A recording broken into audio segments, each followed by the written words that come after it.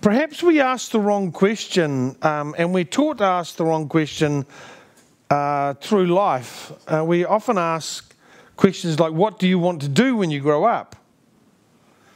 Or what are you good at?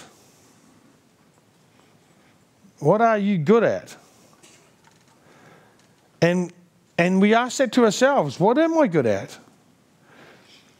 Where is my strengths? We work in an upside down kingdom. We're part of a kingdom that is upside down. It doesn't make sense, this kingdom. And so maybe we ask the wrong question when we come to working out what it is that we should be doing in God, what it is that we should be doing in the community, what it is that we should be doing with our friends, our neighbours, our family. So, because, the next slide, thanks Michael. I call this message Unexpectedly Empowered. And because I think we often ask the wrong question, and like I say, we've been trained to ask it, right from being little kids. Next question. See, we live in an upside-down kingdom where the first will be the last and the last will be the first. That's a bit trippy. The poor are rich. To find your life, you must lose it. The greatest is the servant of all. Maturity is being childlike. Unless you become like a child, you will not enter the kingdom of heaven. He's not being childish. You can't get away with that. The weak are chosen above the strong. We do not walk by sight, yet we have good eyes. Mary said, she blesses the angel, says, you have filled the hungry with good things, but you've sent away the rich empty-handed. It's an upside-down kingdom. The next slide, thanks, Michael. Oh, here it is. You're leading the way. So in this kingdom, barrenness is no barrier. You have a look down through the significant men and women of God. How many of their parents were either barren? Many of them. Many of them. It's almost like a prerequisite. Let's find a couple that can't have a child and let's bring a world changer out of their womb, or out of her womb, out of his body. But there are other barrennesses that we have. We sometimes feel fruitless in certain parts of our lives. We feel like, I don't make a difference in this area. Maybe that's actually your calling. Maybe that empty place that you have in your life that has seemed never to have borne fruit is actually what you're meant to be doing. Maybe the thing you were the most scared of doing, pick me, public speaking, prophecy, is actually your destiny. Colour, gender or race does not disqualify. That's pretty well a no-brainer. Size doesn't count. Numbers do not matter. Illegitimacy does not equal rejection. Our Saviour was illegitimate. He had a stepfather. Whatever way you look at it, he was illegitimate. So he carries a curse so the curse is broken for us. So poor education levels do not limit or are no limiter.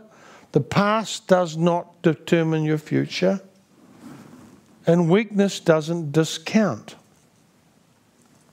These things are true. And we either live on the edge of this wonder, or we retract, or we pull back to where we know is safe.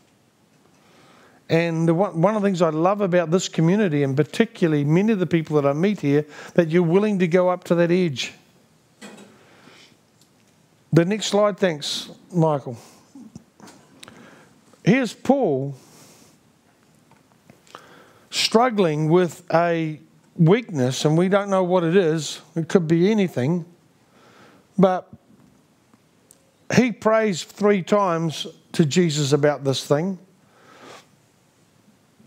I don't know if that's a magic number or anything, but he gives up after 3, obviously because Jesus speaks to him. And it says that Jesus said to him, "My grace is sufficient for you, for my power is perfected in weakness," or "for power is perfected in weakness."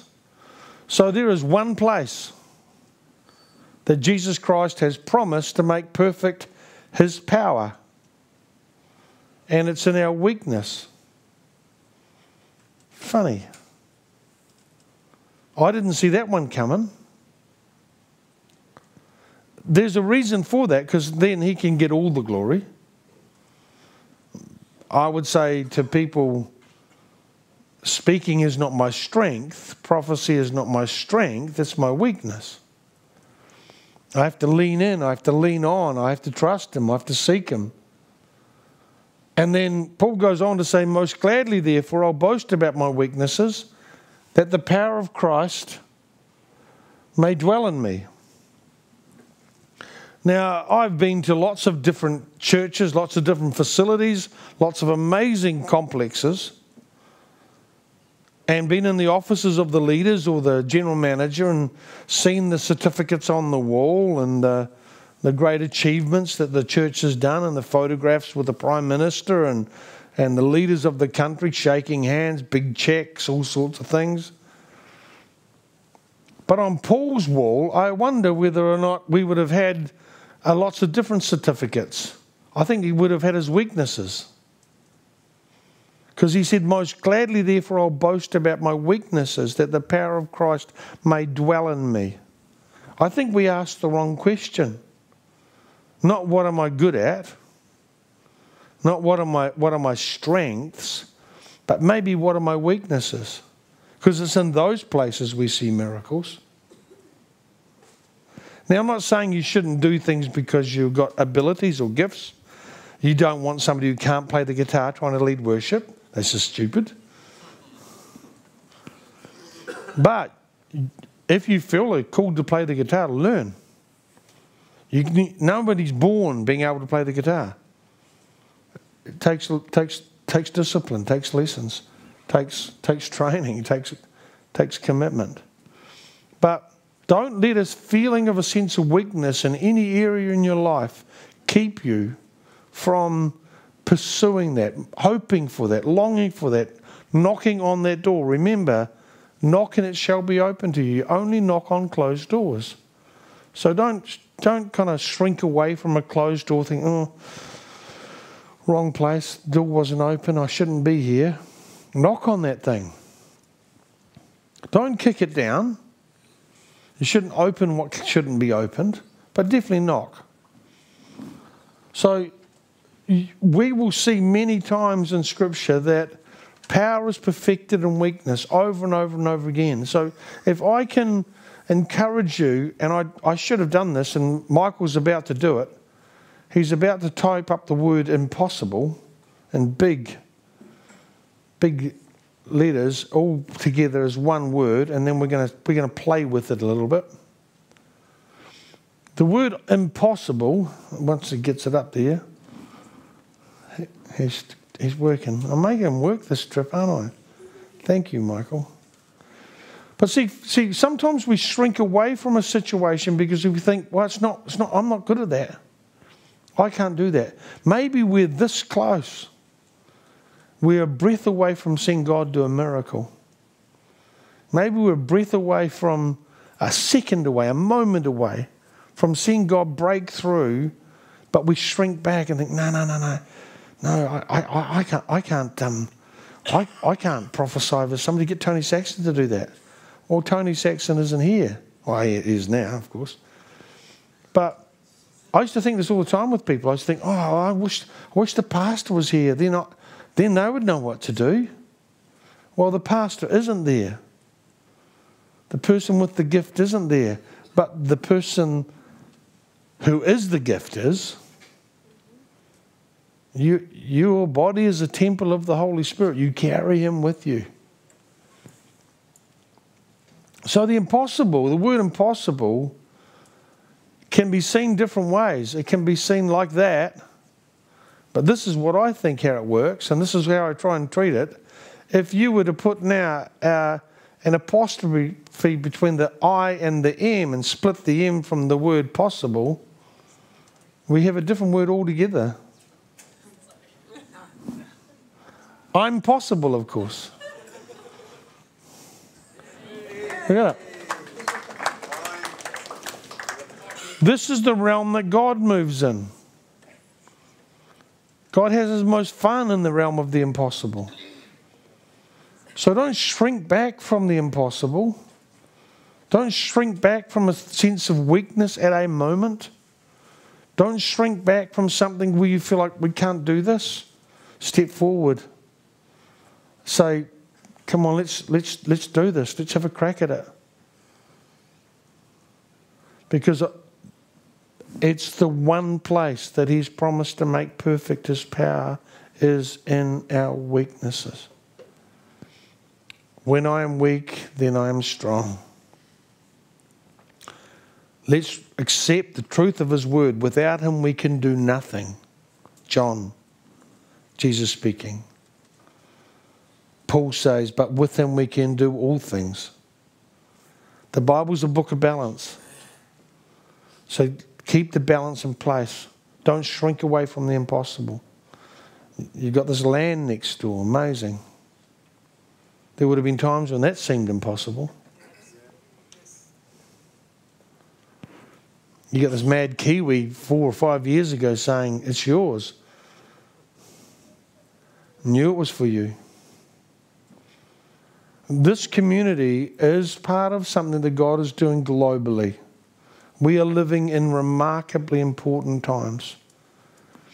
We are on the brink, on the threshold, and probably through the threshold now, of a move of God that I don't really know. I don't know how to describe it. I know that the Catholic Church and the Catholic Renewal Church has a big significant part to play. You have networks in nations and in countries, and same thing, in nations and in communities that no one else has. I remember when I first became a Christian in 1984, I became a Christian, then I became a Pentecostal. And what was a common thing then was the study of the book of Revelation. And obviously the mark of the beast comes up, and the Antichrist. And of course, at my first encounter of this, I hear that the mark of the beast and the Antichrist is the Pope, and it's the Catholic Church. Confusing. When Christine and I got married, we went to a conference in Christchurch, and the guest speaker was a man called Derek Prince. He's gone now. He died. It's not his fault. We all will die sooner or later. He lived a great life. Fantastic Bible teacher. His opening address, but maybe 2,500 people there. His opening address was, I understand that I'm, I don't know, I can't do his, I wish I could copy his talk. You'd all fall asleep though, if it did. He said, I know this is a Pentecostal gathering of Pentecostal pastors and leaders and Pentecostal members of Pentecostal churches, and I understand that. I know that you love the Holy Spirit. You like to move in signs and wonders, and we will see some tonight with confidence, and we did. He said, however, I must address you with a warning. And I thought, this is interesting. He said, unless you change your position on the Catholic Church, you are at risk of being judged by God. There is no other denomination that's defended the virgin birth, the divinity of Christ, some of the great tenets of our faith, like the Catholic Church. No one has. Many of them have slipped. Now, he was saying this in 1984. Look what's happened since. Almost everything's up for grabs. But the Catholic Church has held that ground. We will not change from this position. And again, kudos. Amazing, remarkable. So it feels like God has positioned, and there's been a remnant within the Catholic Church that have held on to the tenets of faith. Some people have died for these things. They've laid their lives down, been martyred just because they held on to these things. So you guys are part of something very significant. We are living in days we're about to see a move of God. We are starting to see a move of God. It's begun. I tell a story a little bit. I probably told it when I first came here last year. But you had the speaker here, Joel Milgate, came a couple of years ago. I gave him a word at his church when it was 90 people and said, you're about to be a sign and a wonder to this nation and to the world. People around the world will find out about this because God's going to do something here that's a first fruit. It's just it's like fruit from the promised land. It's to encourage us. This is where it goes. As I said, I spoke at his church two or 3 weeks ago. Over 2,500 people call that place home now, 3 years later. It's nuts. They're about to plant another church that's already, they've got 500 people signed up for it. It hasn't even started yet. It's crazy. So we are seeing revivals happen, or I don't know whether revival is the right word, because revival sounds like giving something coming back, being revived. It's like a vival before the we will see God do some amazing things. I work in Cambodia a little bit. Last year I was in Cambodia and I spoke to a guy called Jesse McCaw. I said, in 2011, the Lord gave you a word about having 10,000 people in your church and 500 churches. He opened his diary and said, there it is. He wrote to me recently, and they have now 500 churches, and they're around that 10,000 mark. They can't train pastors fast enough. Now, we're not going to hear about that on the media. You're just not going to. And so we're living in a time where we will see God do amazing things. This place, the servants of Jesus community and the Catholic fraternity has a significant part in it in the globe. And so don't ever pull back from the impossible. Don't ever pull back from something you think it's impossible. Will you imagine how many people said when they looked at St. Paul and said, never. Never. He'll never bow the knee. Or at St. Peter, a fisherman, really? So God looks for the impossible to show his power and his greatness. So don't pull back. Don't give up. Don't shrink back from it. Jump in. Scream and yell. Get busy in that place. I'm good for it. Let's pray. Jesus, we are challenged by you because everything about you is kind of upside down.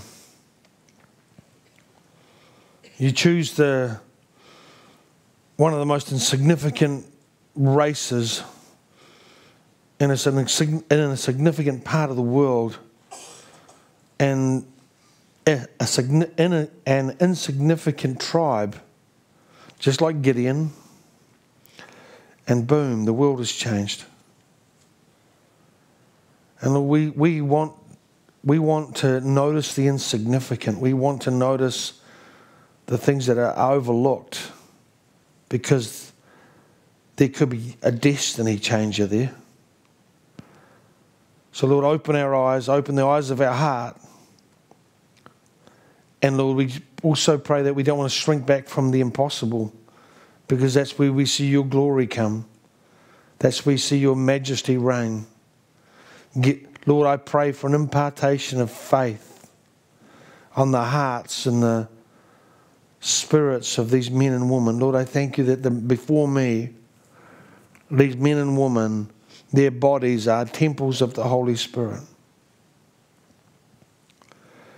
And Lord, I ask you to come, fill them again. Pour out your Spirit on them right now. Lord, we breathe you in as fresh breath. We accept that our bodies are a place you want to live. Fill your house, Lord. Look at your sons and daughters. Look at them now. And we say, Lord, look what you've done to us. Now look what you've done. You've taken us from sinners and made us saints. You've taken us from the rebellious and made us the people that want to be obedient. So fill these bodies with your Spirit so that the world may be changed, so that the kingdom may come, so that your will may be done. Come, Lord. Come, Holy Spirit. Lord, also I pray that you release another measure of prophecy.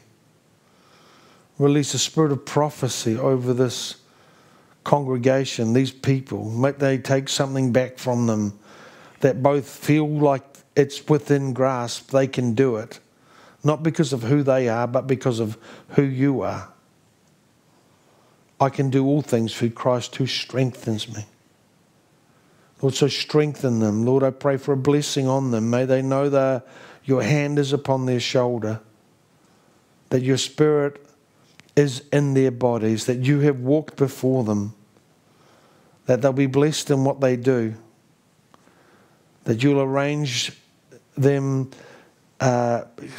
important meetings so that they'll have encounters that have a taste of heaven. Bless them, Jesus. I thank you for the great privilege and the great honour that it is to serve them, and I hope I've done a good job. I hope my work has been good. But Lord, in spite of that, we thank you for the worship that we, in spite of my work, we thank you for the worship that we've enjoyed, the fellowship that we've been enriched by, and just being strengthened by one another's faith. Thanks so much for this opportunity. Lord, I ask you to bless these people. Bless them good. Make them different. Change the world through them. Cool. Jesus changed the world with 12 teenagers, well, mostly teenagers.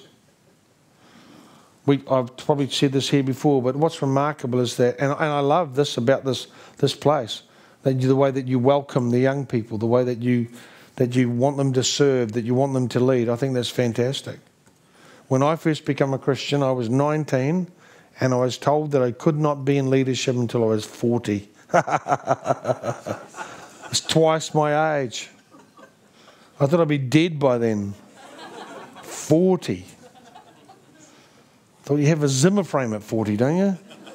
Seriously, I was. Can't tell you how disappointing that was. Jesus, they understand that Jesus chose mostly teenagers to be his first disciples. Peter was the only one that was probably around Jesus' age, 30. He was married, and when he catches the fish for the poll tax, you only pay poll tax when you're 30 years old. Jesus said there's 2 coins in the mouth, for you and for me. The other guys skip because they're not old enough. James and John were still living with their dad, still working with them. They're kids, teenagers. Changed the world. Look what you could do with this group.